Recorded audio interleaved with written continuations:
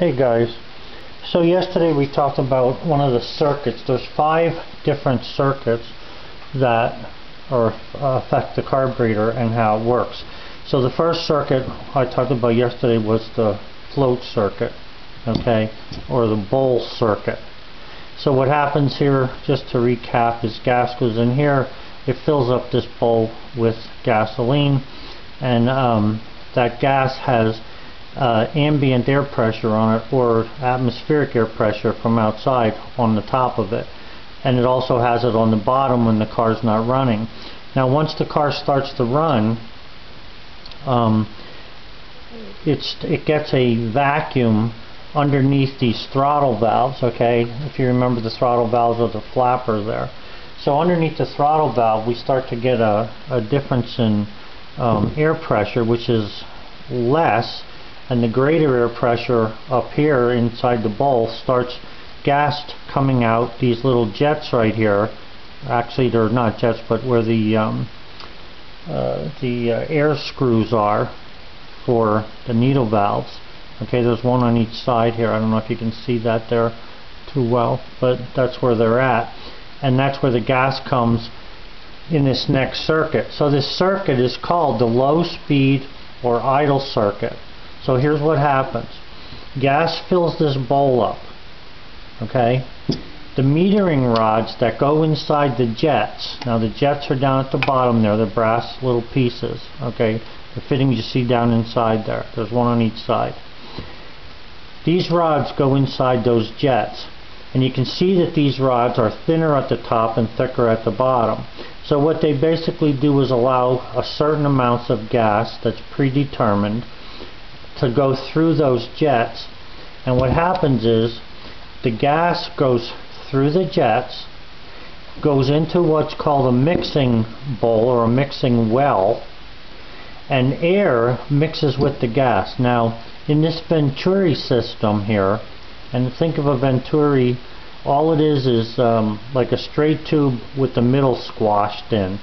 These are 2 small Venturis, and then the chamber, the carburetor itself is made to be like 2 big Venturis. So they, make a suction or a vacuum to be able to pull gas in there. So anyway, the gas goes through the jets into a mixing well, and then air goes down through these screws. There's holes in the tops of these bolts here, or these screws, goes all the way down through, and air goes through there, mixes with the gas, and is pulled through these needle valve holes. Now that's, when you adjust the needle valves that are right here, when you adjust those needle valves, that is they are pointed into these holes from the back side. So if you turn them all the way in, you'll actually see them sticking out there like little look like little nail heads sticking into the chamber there. But anyway, that's where the gas comes when the car is idling. So when the car is idling or at low speed, the throttle valve here is closed. Now if I open the throttle valve and you look in there, you can see that there's like a slit in there, okay? On both sides there's like a slit, and this slit allows air, because of the air pressure on the top here is higher, it allows air to push gasoline through the mixing well and out the area where the little holes are. Okay, so that's the low speed or the idle circuit that we're talking about. Okay, now once you they have what's known as the main metering circuit.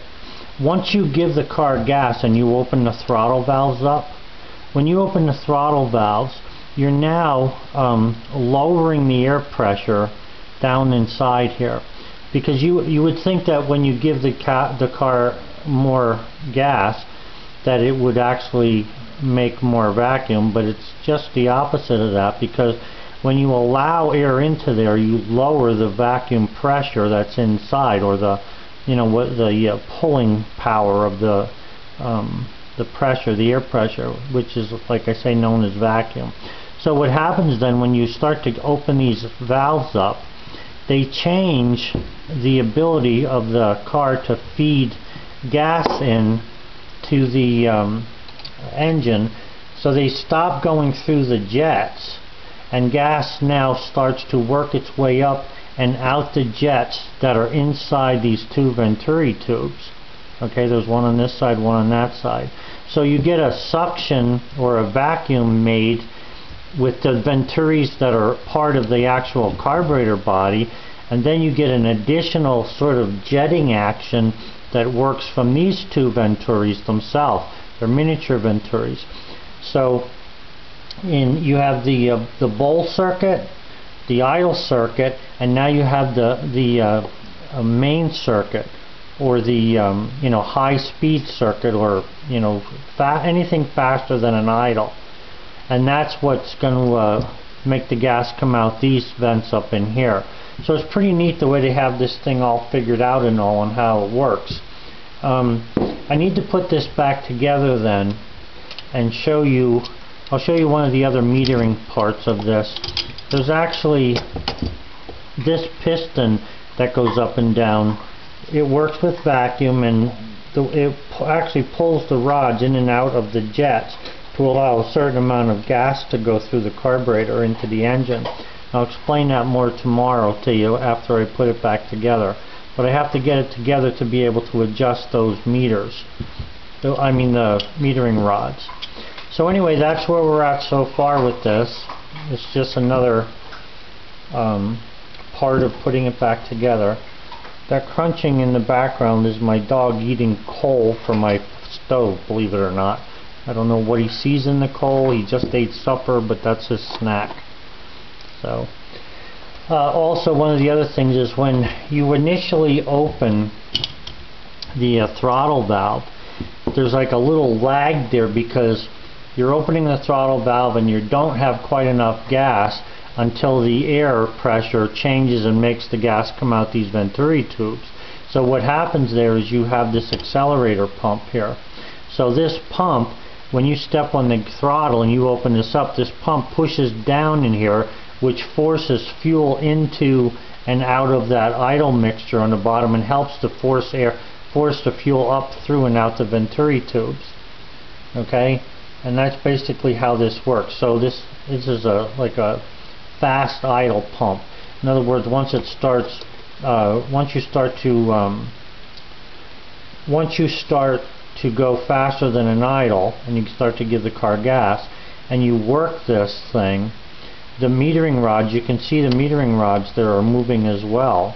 Okay, the metering rods work with this to open and close the holes on the jets to help with when the vacuum occurs.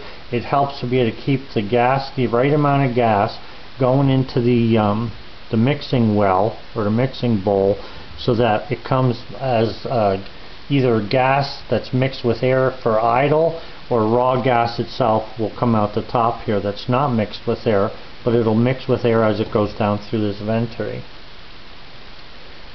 So I'll give you more about this later on. That's how far I am now, and I'm going to finish putting this back together. I'll go over the choke and stuff probably tomorrow. Bye. Have a good one.